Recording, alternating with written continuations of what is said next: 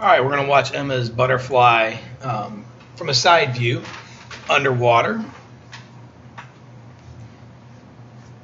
And as we look at it, again, we can kind of see how good her hand entry is right at the top of her stroke. We can see how good her dolphin kicks are with the entire time. She gets her head down low. That's really good. We like how your hands stay really, really high as well. So, like,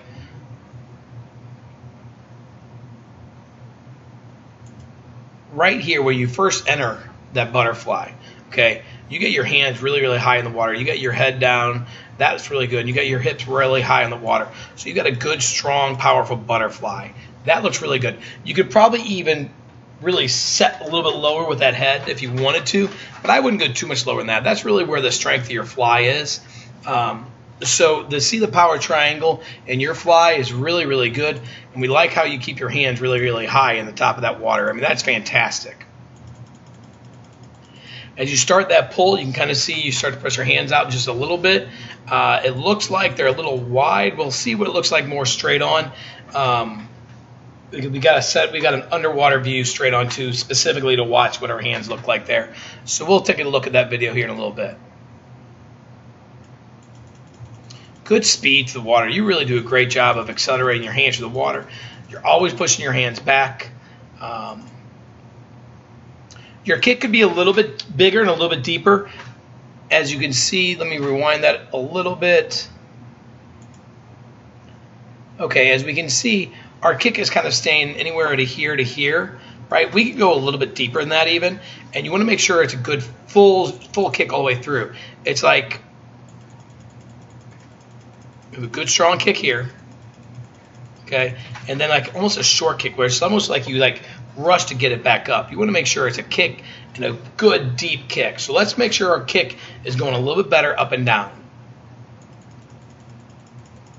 As we get into our turn, love how you stack your feet, but actually love how you're driving your legs into the wall as well. I mean, you're doing a great job of getting those feet into that wall, ideally, perfectly. Now, at the last second, you turn your feet to the side, and you can see that your hand is here in front of your head. It's not right here behind your ear. So let's make sure we get that hand a little bit closer to your ear. But let's use this cross right here. We would like to see your feet more this position here and your knees more this position here. Whereas right now you have got your feet here and here, which means your knees are also there and there. So you're kind of pointing too much out to the side. Drive your legs straight underneath that body just a little bit better for us. And it's going to make for a much better, tighter streamline off that wall, okay? Now, speaking of streamline, yeah, great streamline, good head position, nice body line. You come off that wall perfectly. Emma, we love this. This is someone who actually listens really, really well at practice. So good job there.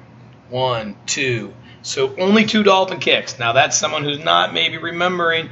We always want to see how many? 6 dolphin kicks. So those 2 right there are not quite where we want to see. We want to make sure it's good 6 dolphin kicks. Here's where the flags are. So you're still a good body length away from those flags when you're starting that first stroke. Okay? Good job of not breathing off the wall, but let's make sure that we get further off those walls every single time.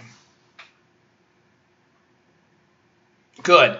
Again, bigger kicks, bigger kicks, bigger kicks, and then make sure we're doing 6 dolphin kicks across the board, period, all the time. Okay? Great job, Emma.